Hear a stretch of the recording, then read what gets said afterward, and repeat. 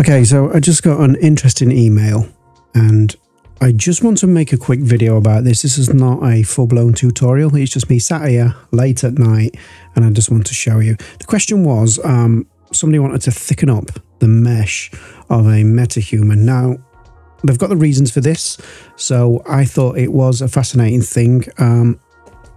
I've only done this once before and I will show you how to do that now. So the first thing we need to do is set the scene units and set to 0.01. Zoom out. I'm going to select everything and delete. Let me stick on screencast keys in case you need to follow along. There we go. And now I'm just going to import my Metahuman body first. Okay, so to import this, I already have a preset and I will show you the details of this preset. So this is what we have. I will leave that there for the moment. The important thing down here is the X and the Z axis, and automatic bone orientation is unchecked, and that's it. Now, the key to working in Blender with these Metahumans for any type of sculpting is don't touch the bones unless you know what you're doing. I really struggle. If I've got anything to do with bones, I will take that over to Maya. Anyway, let's import this. There we go. If you look, the bones are all over the place, and that is why I wouldn't do anything here. Okay, so what I'm going to do is first I'm going to select this root and I'm going to Alt-P and keep and clear transform, and then get rid of this null. And that leaves us with the armature or skeleton and the mesh. Next, you're going to need a plugin. Let me bring that up now. Here it is. It's on the Blender Market and it's SKKeeper. And this will allow you to apply modifiers but keep the shape keys. Okay. And to install this, it's just a normal way. Edit, preferences, and go to add-ons, install. And when you click install, it'll ask you for where the zip file is. It'll then install. You enable it here, and here it is enabled. And what this does is in the object menu here, down at the bottom, we've got these apply all modifiers but keep shape keys. We'll get to that in a moment. Right, let's make this mesh thicker. As you can see, it is quite thin. Right, so let's add a modifier, and I'm going to add the solidify modifier. And here we have a offset, only rim, fill, etc. And this is the thickness. And if I show you the inside, here is the thickness. I mean, if we do the offset, it should take it inside. Do you see that? So the thickness is still there. It's just got an offset of -1 at the moment. It just depends how thick you want it. But if you go too far, look at the fingers and the toes. So, yeah.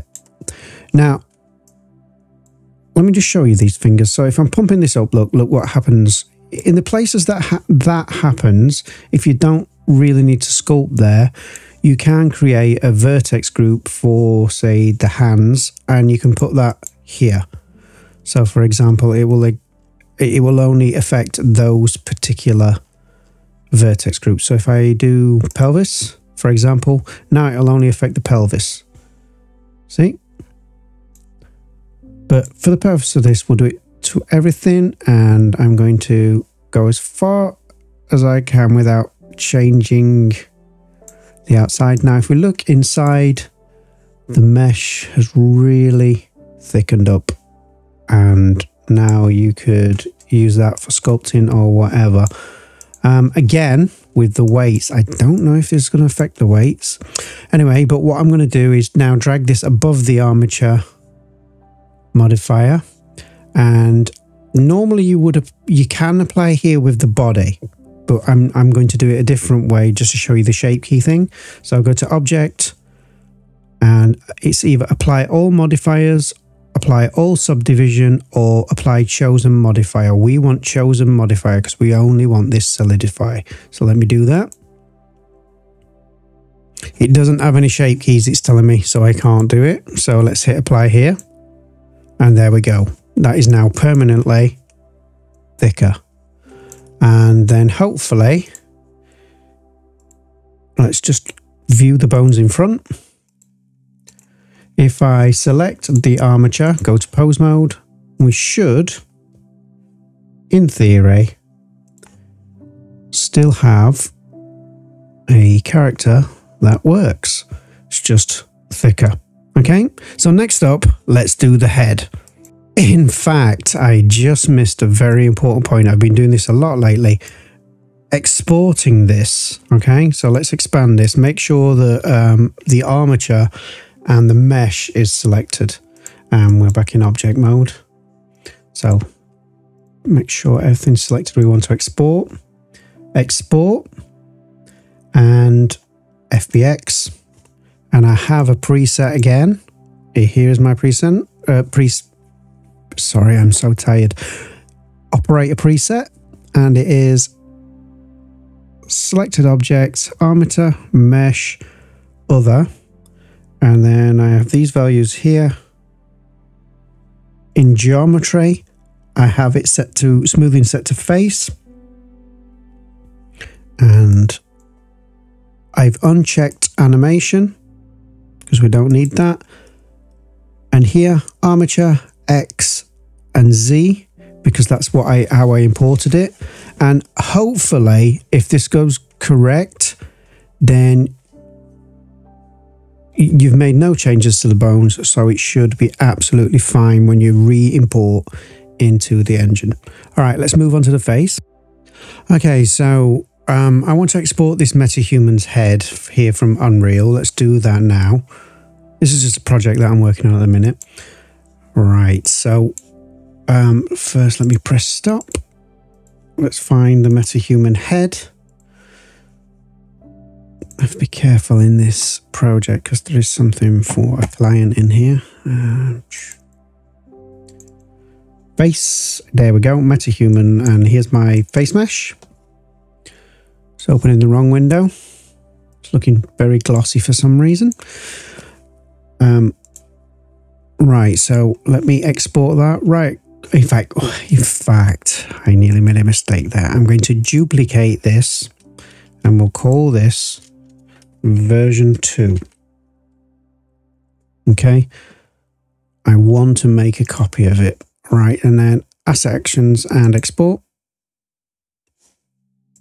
Okay, and I'm just going to export that. And when this dialog pops up, I've unchecked, let's just reset this to the default, uncheck level of detail. I only want one level of detail. Oh, this is going to get complicated. Export morph targets needs to be on there. And that's it. And then export. Okay, next we're going to need the Autodesk FBX Converter. Okay, so this is what you're going to need. It's available for free from Autodesk, and it's this one here, one of these. Okay, and you're going to need that program so we can retain the morph targets for use in Blender. Okay, so here is the converter, and I'm going to add my mesh, which was this one here, I think. Yep. Open that up and hit convert. Now we're done with that, we can close it. And what this did is create an extra folder, this FBX 2013, and inside is a copy or a modified version of our FBX file ready to import into Blender. Let's import that now into Blender. Okay, so here we are. We're going to import the FBX. Let's just refresh this. Here it is, the FBX 2013 folder. Open that up, select that. And I'm going to use the same operator preset. Again, I'm not going to touch any of the bones inside Blender. So this is what we have. Import, See the bones are all over the place. Right, I'm going to expand this, select root, and in the viewport, I'm going to do Alt-P, clear and keep transform, and then I'm going to get rid of this null, delete it, and hide the armature for now. And if we look inside this one, this is what we have. Now, obviously, we don't want to touch the teeth or anything else. So what I'm going to do is select our mesh. I'm going to go into edit mode. I'm going to click off, and then I'm going to go L over the head mesh, and it'll select just the head mesh. What I'm going to do then is hit P and selection. And what that'll do is separate this head mesh from the eyes, etc. So we can just work on that. So if I turn off this one, look, that's the eyes and the eyelashes and the mouth. So all we have now is an empty shell, like so. Okay. Now we can select this mesh now we have. And if you look, all the shape keys are here, look. So they're still all intact. And what we're going to do is the same thing. We're going to add the solidify modifier. I'm going to pull that up above the armature. And we're going to play with the thickness. I'm going to set it to -1, the same. And if we have a look inside, it has indeed fattened up. But we need to be very, very careful with this.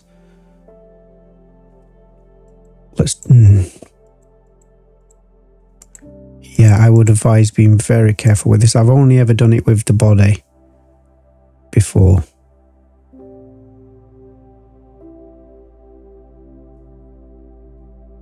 There we go. It may be a good idea, again, to create vertex groups to eliminate these portions here and just fatten up inside. I mean, that's really thick though, isn't it? So there we go.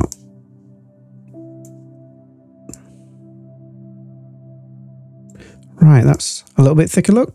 There you go. There's a little bit more of the mesh to work with. Right, there is a line here. We're going to deal with that now. What I'm going to do is tab to go into edit mode. I'm going to select all.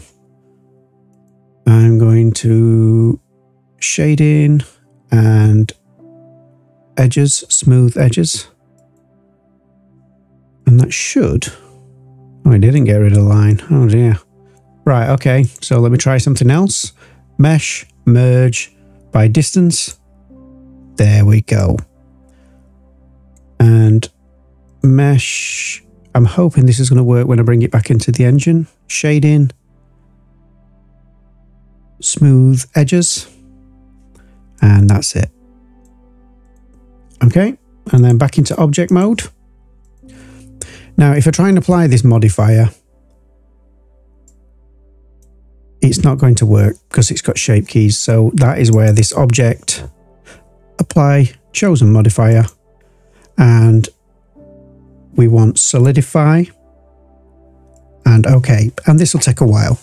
That's complete. That took a while on my machine. It took around 5 minutes. That is now done. What we're going to need to do now is obviously join our two meshes back together. So select this one and go to the viewport and do Control J. And that's it. We've got one mesh now. What I'm going to do now is re-enable the armature, select it, select our mesh and export. Let's go to... We will call this thicker face, just so I can distinguish it. And then I'm going to do the operator preset again. This is what we have. So these are top rails, selected objects, armature mesh other. These values here, Y forward, Z up. And then geometries face. Yeah.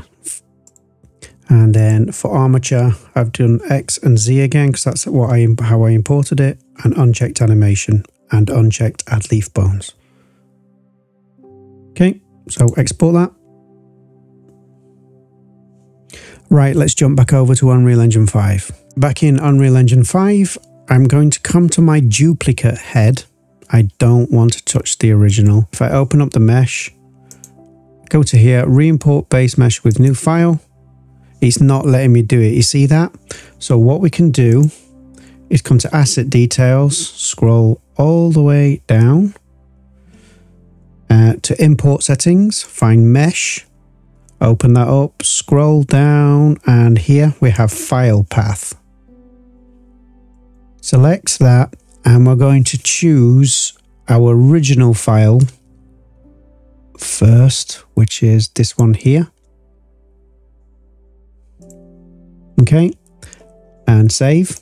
Now what that will do is allow us then to do this, re-import base mesh with new file, and now we can choose the modified one, thicker face FBX, and open that up, and this will take a little while. Okay, so finally during import, it will take a while. We'll get to this box here. Now what we can do is go through and just set these. Some are set automatically, but as you can see, some are off. So I left, I right, I shell. I'm just right clicking and choosing eyelashes. Right here, as we get down to this one here, this is because it's a duplicate and Blender renames it that, I think, or the Autodesk Converter. So let's find eye edge. There we go. And then final one is cartilage. And that's it. And then hit done. And then it'll import. Right, first things first, as you can see, it's flashing on and off. That is because we've only got a single level of detail now. So type LOD and let's find it. There, and LOD 0. Here we go. This is what I'm actually LOD settings, and set it to 1 and apply. Okay, so as we can see here, our head is rotated in the wrong direction, and this was one of my fears. What we need to do now then is go to mesh and import settings, go to transform and take a look here. If you look, it says import rotation -90. We need to set that to 0 for this particular one. So now with that, you just click up here, re-import base mesh. Right, there we go. And the next, let me just save everything, save all. I'm going to close this, reopen it, and let's test an animation on it. We need the ARCIT animation to test this. Here it is, ARCIT mapping anim, and all your face should still move. Now there may be some glitches because you have thickened up the mesh.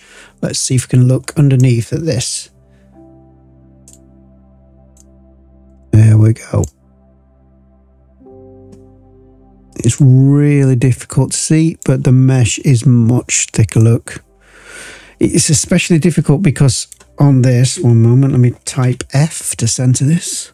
Yeah, it's particularly difficult because I have chopped the neck off for my character. Let's see if I can just deal with that and show you underneath. Yep, there we go. I've put the neck back and now we can see the thickness. Do you see that? And yeah, look, the mesh is much thicker. And so now you can happily sculpt to your heart's desire.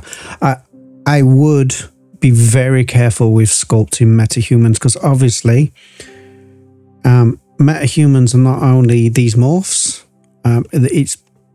uses rig logic, so it's a combination, and it's bone driven basically. You know, these bones behind here, and so you start messing around too much with the mesh, you're going to damage these facial movements.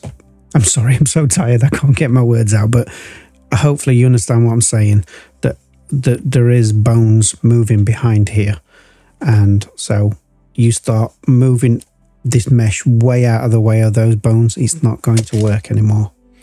That's it. So that's how you create a thicker mesh that you can use for sculpting or whatever it is that you require. Right, proper tutorials are coming back next week. I just thought I'd give you this since it landed straight in front of me. I don't answer every email, but every now and again I do read them. And so this one did intrigue me. Right, please remember to share, like, subscribe, and don't skip the adverts. I'm kidding. Bye-bye.